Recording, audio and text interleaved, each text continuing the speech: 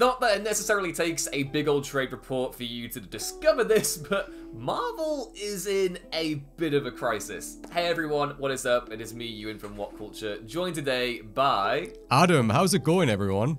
Yeah, I mean, if you're probably doing better than Marvel right now, yeah. Given the report that came out yesterday from Variety, which has laid bare a whole bunch of issues that us, as people who, you know, obviously invested in cinema and film and kind of are aware of what's been going on over like the industry troubles with Marvel over the last year, it's kind of already apparent. This lays bare even more specific aspects of that trouble that has occurred over the last year, because obviously, you know, Marvel hasn't been doing so hard. We've had a bunch of different box office disappointments. You know, Ant-Man and the Wasp: Quantumania didn't do that great, and the Marvels that is set to release this week is also tracking quite poorly. And obviously you've got all the stuff with the Disney Plus shows, which haven't particularly been endearing themselves to critics anytime soon. So yeah, this report from Variety, it kind of goes into behind the scenes issues with Jonathan Majors, who of course plays Kang the Conqueror, concerns from Disney about the saturation of the franchise leading to diminishing returns, and even a harebrained scheme to bring back members of the classic Avengers roster for a new movie. We're gonna go ahead and break it down, but Adam, what are your initial thoughts here? Because there are some wild quotes in this report. This is insanity. Marvel right now, it just seems like it's a sinking ship. Like, there's nothing kind of like a redeeming factor in any of this. This whole kind of, the article basically just outlines everything of the lack of direction that Marvel has right now, you know? Like, they really did peak when they had everything built up right up until Endgame. They had a clear plan, they had clear direction, everything was built up there. We had these standalone kind of movies and brought these heroes together, and it made sense, right? It was organic, it made sense. But now this, it's just, oh man, it's just lost in the weeds. Like, it really is floundering. And all of these reports that will get coming out, everything that's coming out, all of this that's coming out about Marvel, they are just wandering in the dark, and it's a real shame. But oh boy, some of the things we're going to touch on right now are such an eye-opener. Yeah, definitely. So we're going to start off with the beginning of the report. So again, this is from Variety. The article opens by saying that this past September, a group of Marvel creatives, including studio chief Kevin Feige, assembled in Palm Springs, like the use of assembled there, for the studio's annual retreat. Most years, the vibe would have been confident, given how the premier superhero brand owned by Disney since 2009 has remade the entertainment business. But this occasion was angst-ridden. Everyone at Marvel was reeling from a series of disappointments on screen, a legal scandal involving one of its biggest stars, Jonathan Majors, and questions about the viability of the studio's ambitious strategy to extend the brand beyond movies into streaming. These are all really big issues that, you know, speaking personally, I don't really feel like Marvel has been actively addressing in any way or shape or form. For me, obviously anyone who's been familiar with the channel for the past few years will know that back when Marvel was in its heyday, I was kind of really absorbed and in that moment, and stepping away from it kind of gave me a lot of good perspective, and I realized that this kind of franchise isn't really for me. But regardless of that, people who are with it, you know, there is definitely still a profound sense of a dip in quality in regards to the stuff on Disney, and also behind the scenes tumult with Jonathan Majors, which isn't helping. The actor was arrested earlier in March this year and charged with assault and harassment. In the wake of that arrest came further allegations of abuse from previous partners, which Variety goes over in their report. One of which that the report mentions is reported to have occurred during the production of Loki Season 2. The report also mentions that he was dropped by his publicist and manager early in the year and is due to attend a trial in November in New York. And yeah, this whole thing with Majors, it seems as if, from what the report is saying, that Marvel kind of responded quite late to it, and we're playing a wait-and-see approach with things. The report has this really good quote from a quote-unquote deal maker. I mean, what even is that position? Saying that Marvel is, quote, truly effed when it comes to the character. They mention the deal maker having seen the finale of Loki Season 2, which of course, you know, Majors features heavily in. And yes, the report mentions the opportunity to potentially recast the role, which to me is the most obvious thing to do, given not only has Marvel recasted characters in the past, they've gone into this whole multiverse thing for a reason, and we know that different actors can show up as different characters or as the same character. So it seems kind of bizarre that this has become such an issue for them, when really the right thing to do would have been to, okay, your publicist and management have cut ties with you, okay, we're cutting ties as well, because these allegations are truly becoming widespread. But the other option they had on the table, Adam, is a bit wild, isn't it? Yeah, so, I mean, all of this, I mean, what are they going to do, Ewan? You know, like, this has been built up, like, Quantum Mania, right? Like, Kang was a big part of that film, which, for all intents and purposes, it wasn't a great movie, but he had a big build-up in that, right? And then Loki as well, and then we've got, like, all of the Kang variants that we've seen as well in kind of, you know, the MCU. So what are they going to do? Like, you know, are they going to recast him, or are they going to change focus and then replace the big bad as Doctor Doom? Now, don't get me wrong, Doctor Doom is a huge, obviously, big bad within, like, Marvel Comics, but we've had literally zero introduction to Doctor Doom, except for obviously the older Fox movies, I get that. But now with this new MCU, like... You can call that Doctor Doom. I know, right? Like, what are they going to do? They're going to have to really, really focus on how they're going to do this, if they are going to switch focus and do it like that, because we've had such a build-up. I mean, we've got Avengers, the Kang Dynasty. What's going to happen with that? You know, so I really, really am intrigued to see what they're going to do here. And if they do bring in Doctor Doom as, like, a last kind of saving grace, man, you can't just drop that in. Like, we need to have a build-up to a character like this that we haven't seen in the MCU as of yet. And obviously, are they going to do it within the Fantastic Four? That isn't due out until 2025. What are we going to do here? Yeah, I mean, speaking personally, like, again, I'm not invested in these movies at all anymore, but as a comics person, like, I love Doctor Doom. He's probably my favorite Marvel villain. Such a great character. But for me, this feels, within the current context we have now of, like, Marvel decline, you know, oversaturation, people kind of getting bored with it.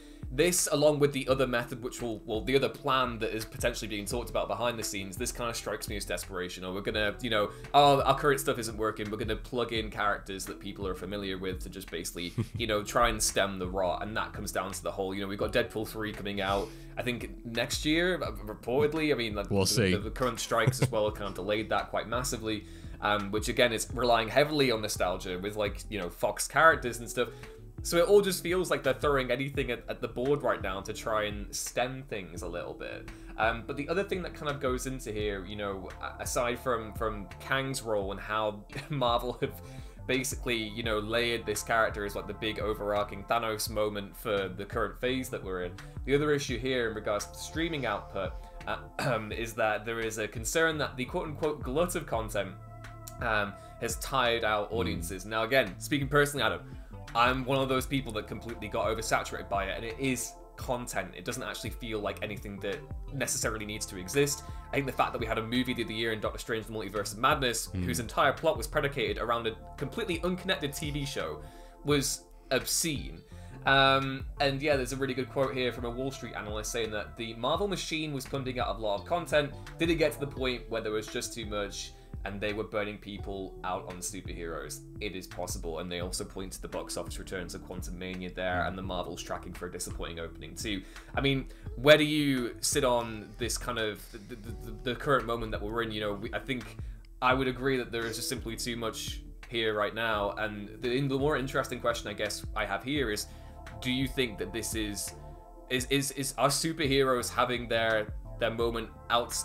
Is this the end of the superhero dominant phase of the box office? Because I saw some really good insight on social media yesterday from people saying, well, yeah, you know, Star Wars only really dominated things for 6 years in the 70s and 80s. You know, Marvel has pretty much overextended any natural shelf life that a franchise has when it has like that massive stronghold. But is it an MCU specific thing, or is this a superhero fatigue thing in general with the DC stuff this year too?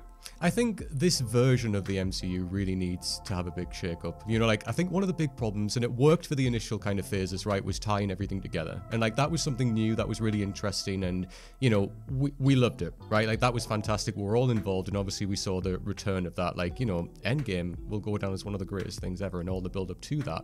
But now we're trying to tie everything together. So all the TV shows we're trying to link somehow back to the movies and everything like that. Whereas at least in kind of over in the DC world, we've got like standalone things that can happen. You know what? It's a standalone story. We've got the standalone character telling in a story. Doesn't necessarily tie to anything else, but that's fantastic. And I think we kind of need more of that, because when we think about things that have happened in some of the TV shows, right? Which, as you said, Doctor Strange and the Multiverse of Madness, like, that suffered because it had to tie so directly to WandaVision. You know, and there was reports coming out of like varying people on set hadn't seen all of WandaVision and such like that as well. But, you know, look at something like She-Hulk, right? Where the way that show ended, where suddenly she was like, oh, I'm going to talk to the writers and I'm going to mix up and change the ending of this show. how will that work if you tie that into a movie? Where are the stakes if someone like She-Hulk can just say, oh, I'm going to jump out of the screen and talk to the writers and change things up here? Where are the stakes? And I know that, you know, that's a comic, that happens in comic books, right? With She-Hulk, obviously Deadpool does similar stuff as well. And I love that, right? It's very meta, it's very fun, of course it is. And as a standalone thing, that works really well. But to try and tie it all together when things are so varied and so different right now, with the multiverse as well, where anything is possible because we have various multiverses going on, like, where do we go? It just feels like there's no clarity. We're kind of just throwing everything, as you said, Ewan, at the wall and seeing what sticks. And yeah, where do we lay in terms of stakes, and how do we build this all together? And can we actually let things stand alone without the need to tie things together? It so reminds me of, like, the actual comics themselves when the 90s there was a big decline and Marvel was relying on gimmick after gimmick to try and get people back into its comics, which led to the company going bankrupt. And it's funny that you mentioned She-Hulk there. You know, obviously a big thing that has been pointed out over the last couple of years is the declining, you know, these movies look ugly. Like, you look at Thor Ragnarok. I mean, you could talk about that being, like, you know, a director's issue there because, you know, whatever, but also in terms of like visual effects, they look appalling. And we you know, the report goes into how basically top-down production issues are leading to these crunch-driven VFX windows. Apparently, She-Hulk, originally the show, she wasn't meant to transform until several episodes in, until they realized, wait, the show is called She-Hulk, we kind of need to have some She-Hulk here, which lets people crunching to get that done. We also have stuff in this article about the Blade script being in limbo for 4 years, and of all the things that should be impossible to mess up, how do you mess up Mahershala Ali as Blade? It's perfect. One of the scripts apparently reduced him to the role of like a secondary protagonist, which is just absolutely ridiculous. We've got some stuff in here as well about Marvel coverage in general, so the stuff that we're doing and then, you know, other people are doing. There's a declining interest in that. People aren't as fired up to interrogate every aspect of the MCU. But now we have the biggest thing. And this is, again, Variety saying, quote, sources say there have been talks to bring back the original gang for an Avengers movie. This would include reviving Robert Downey Jr.'s Iron Man and Scarlett Johansson's Black Widow, both of whom were killed off in Endgame. The report mentions that there shouldn't be a stumbling block because this stuff happens all in the comics all the time. It says that the studio hasn't yet committed to the idea and says that if it were able to bring those actors back, it wouldn't come cheap because obviously Downey Jr.'s salary was a lot. Yeah, this is just... They're cooked, Adam. They're absolutely cooked. This is the most ridiculous kind of scheme that I've seen to try and get people to come back and be like, we still have the old guys? Look, we have Iron Man. Who'll come back? It's just, it goes into that whole thing where, you know, the one thing that I think was refreshing for the MCU, as someone who is like familiar with comic books and stuff, was that there was a clear narrative arc. You know, you had people age, grow up, mature, develop as characters, and then eventually maybe even die. Yeah. You go to this, you're going back into old comic book issues of, you know, sliding timelines, nothing ever changes. They're just IP action figures for companies to pick up and play with and relate to as a brand. Yeah, this is ridiculous, right? This is insane. This is like, there's 3 points to this for me, so I'm gonna go off. So basically, like, you know, Hollywood has this big thing right now of nostalgia, right? Like, let's bring this established franchise, let's bring back things that you loved from before because you love this stuff, let's throw it in your face. We've seen that so many times. As you know, you can think all of the different films in which this has happened with, right? It's such a big trend right now, but also it is like that saving point of, oh, if we mess up, let's go back to what they loved and try and recreate that magic. And I don't get it. I mean, I know that, you know, there is an argument to say, look, comic books have done it all the time, right? I mean, look at Krakoa and X-Men. Like, obviously that's a big thread, but because in the right context, that makes sense. We have not seen this yet in the MCU, so it's going to ask for a lot of belief in us to really bring this back, because we know the context of what's going on inside of Hollywood behind the production of these movies, to then bring in this storyline of, oh, well, this has happened in the comics, so wink, wink, nudge, nudge, we're going to bring these people back.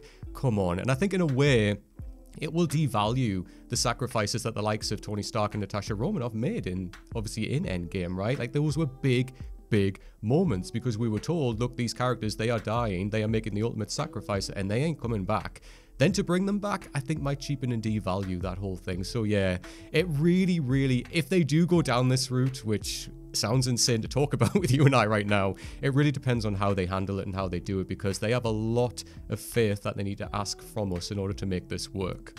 And especially, it's funny to me as well, because we've had actors who were involved in that first wave of MCU movies basically talking about how tedious they found it towards the end and how they were looking forward to doing, you know, more artful pieces of cinema. You know, obviously RDJ just had Oppenheimer. Yeah. And I believe he was going into the content and, you know, movie art debate earlier in the year talking about which of his things feel like content.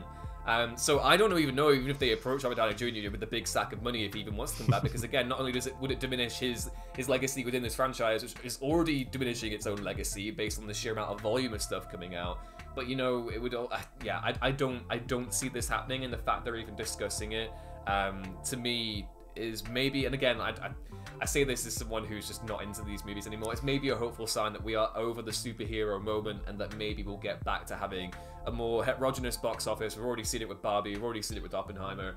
Killers of the Flower Moon hopefully will continue, will hopefully improve as it goes into its theatrical run. Yeah, I don't know. Lots of interesting takeaways here. We'll leave the link to the Variety report in the description so you can all go check it out for yourself. Again, it's just, I think there is a general admission right now that Marvel in its current moment is not working. Yeah.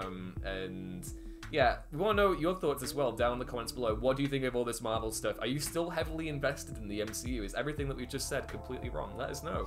Or are you also completely tired of everything, and does this kind of confirm your suspicions that there is no plan, and the plan that's there, that is being formulated, isn't particularly compelling either? Please let us know. Be sure to drop the video a like if you enjoyed it, and subscribe to Whatculture with more news, lists, commentary, stuff like this coming to your inbox every week. Either way, I've been Ewan, this has been Adam. Take care, everyone. Next time. Bye. Bye.